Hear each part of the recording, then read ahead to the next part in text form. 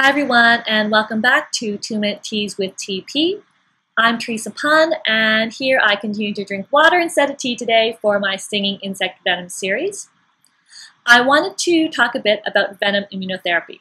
This is a treatment, the goal that we strive for when we see patients with a likely history of anaphylaxis to a stinging insect venom, followed by positives on skin testing and/or specific IgE blood work to a specific stinging insect venom.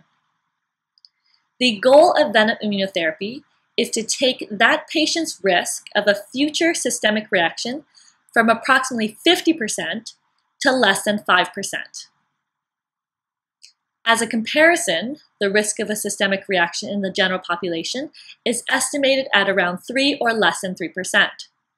So with this treatment, the goal is again to move a patient's risk from quite high, 50%, to a risk that is similar to that seen in the general population. Again, a general population that does not require skin testing or an EpiPen. There are various protocols out there to initiate venom immunotherapy.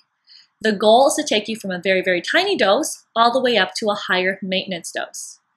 Once you reach the maintenance dose, the goal is to continue at that level for about 3 or 5 years for the average patient. There are some special exceptions. So if a patient has a history of systemic mastocytosis, or if the patient had what we call a near-fatal anaphylactic episode, which means not only did the episode that they had to a real-life stinging insect venom meet the criteria for anaphylaxis, but the patient almost died from it.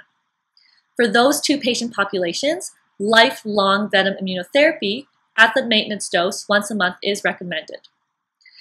During the treatment, of course, all these patients will still be carrying 2 EpiPens on them at all times. And again, for some patients who continue on, they may need an EpiPen lifelong. Thank you, and I hope this helps.